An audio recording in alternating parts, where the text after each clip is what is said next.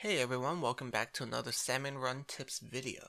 You can find the other Salmon Run and other multiplayer tips like Rainmaker, Tower Control, etc. in the video description below. If you already know these tips, great, but there's still people that don't practice these things. Now before I move on to the next tips, I want to elaborate on Salmon Run tip number 10, Mama Ship. I should have clarified that when you're using the stinger, you can start shooting at the Mama Ship and stop it way before it gets near the basket. So shoot early with the stinger.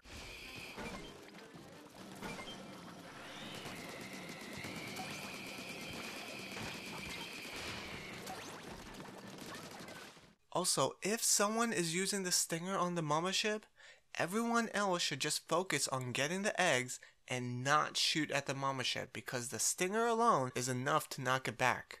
You don't need more than one person shooting at it if someone is using the stinger. Okay, so with that out of the way, let's continue where we left off in the previous video. Number 16, stay near the basket during a Goldie Rush. In Goldie Rush, a random player is swarmed with glowflies and will attract the Goldie and salmonids. If you become the target and you're not near the basket, do your best to get there because remember, wherever you go, Goldie goes, so stay near the basket and your teammates won't have to travel far for the eggs.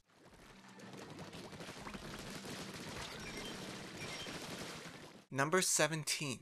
Jump up to grab the egg. Whenever you splat a boss, the egg shoots up into the air and then floats back onto the ground. You can actually pick up the egg while it's in mid-air before it touches the ground. Just touch the egg while it's still in the air and voila, it's yours. You don't have to wait until it falls to the ground. Let's take a look at that again. As you can see here, the eggs are clearly still in the air, but because I jumped and booped it, I was able to grab it before it touched the ground. This isn't going to save that much time, but every little bit counts. Number 18. Group up with fallen teammates. If you and another teammate needs to be revived, try to stick close to that teammate and move towards help. If you do that, your other teammate can easily revive both of you in one shot, like so. And he or she doesn't have to worry about scrambling to find you guys.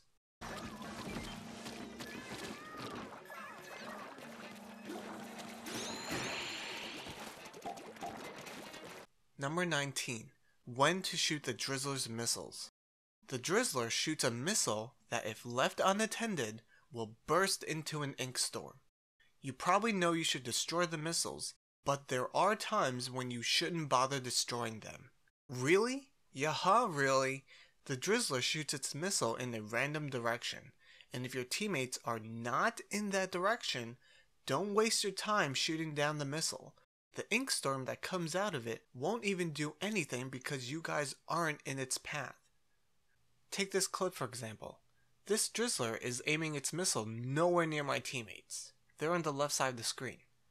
Instead of shooting the missile, just go for the Drizzler. I mean, why waste time shooting the missile when the ink storm is going nowhere near my teammates? So when you're fighting the Drizzler, take notice of where it's aiming. Are any of my teammates in its path? Yes? Take the missile down. No? Splat the boss. It's that simple. Number 20. Don't wait for the propeller platforms on Salmonid Smokeyard. If your teammate takes a propeller platform and goes to the other side, kind of like this except that I threw a bomb to make it go to the other side, don't just stand there waiting for it to come back because it actually sits on the other side for quite a bit before coming back, as I'm going to show here. Yeah, that took a long time. Instead, if you have a long-range weapon, you can shoot the other propeller platform and have that one come to you. Or, and I prefer this one, go to this middle spot right here and just jump to that platform your teammate took. That's it, no waiting whatsoever. Anyway, that's it for now. If you found this helpful, please share it so we can all get better. Thank you, love you all, bye!